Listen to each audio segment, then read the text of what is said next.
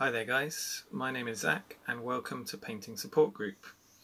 Today I am painting some 15th century infantry from Perry Miniatures. These guys used to sculpt for Games Workshop a long time ago and now they do their own historical models. Little bit of a story behind this one. My other hobby is doing 15th century reenacting, so I wear armour and joust and ride horses and so on. And a friend of mine called William, it was his birthday during lockdown just a couple weeks ago, so I built him this model and said that I'd paint it up for him. So here it is. This is me painting a 15th century infantry model for William for his birthday.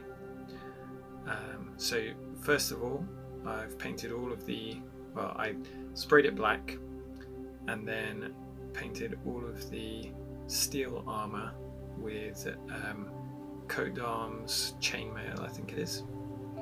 Now this guy is wearing a brigandine. That's a type of armour that is covered in cloth and they were often brightly coloured. William said he wanted this guy painted in my colours, so I'm going for a dark red. I think this one is Mephiston Red. I think Mephiston Red is the dark one.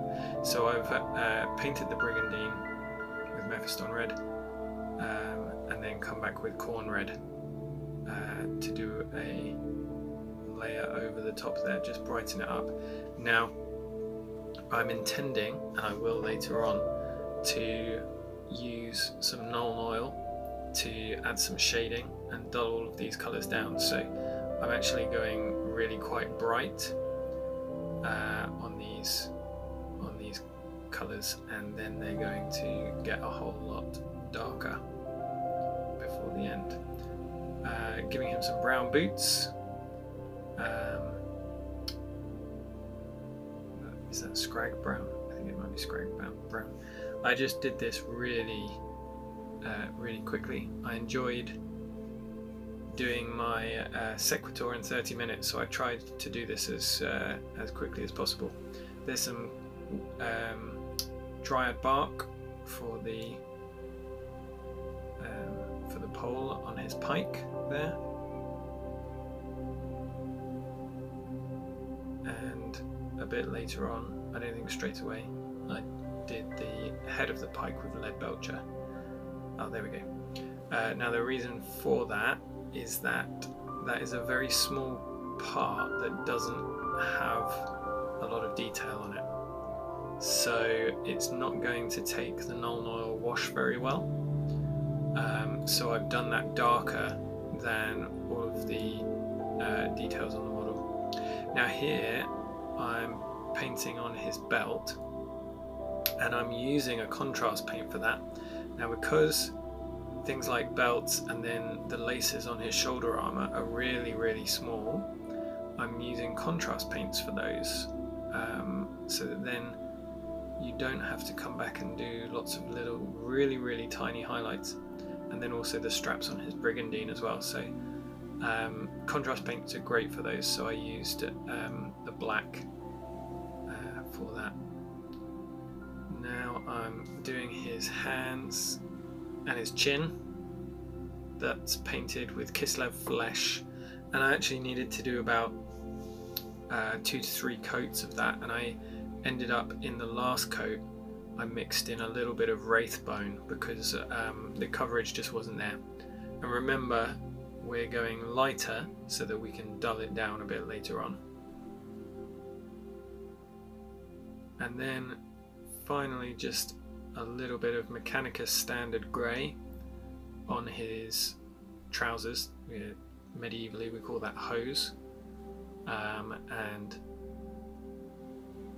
yeah, then I think we're almost off. Here we go. Here's the mix. Just doing a bit of a highlight on the skin and hand and his little pouch there. Mix of Kislev flesh and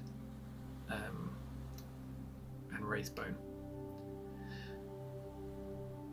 Yeah, so then we move over in just a minute to the airbrushing table.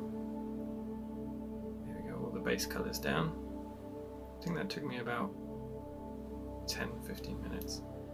Right, so at the airbrush table, all that I have in there is Nuln oil, and I'm just Nuln oil and flow improver, I should say. And I'm just shooting that on. I'm glazing it over. Thin layers. It's easier to put it on than it is to take it off. And shooting it either from below or straight on, not from above, because we want to leave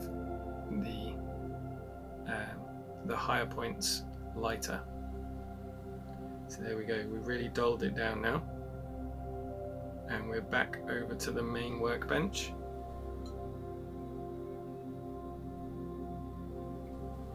And we're coming back with some Khorne Red to add in some highlights there over the Brigandine.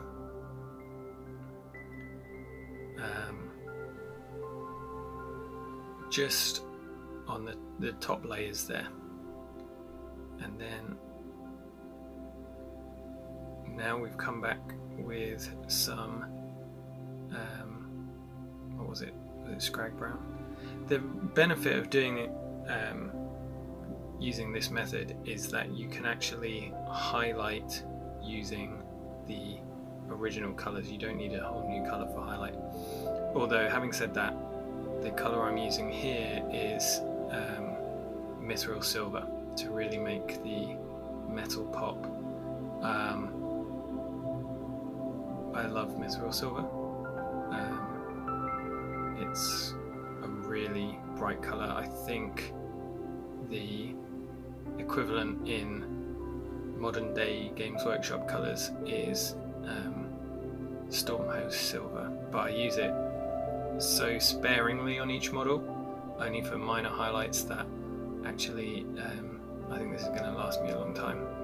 And then here we go, some Kislev flesh over the hands and face,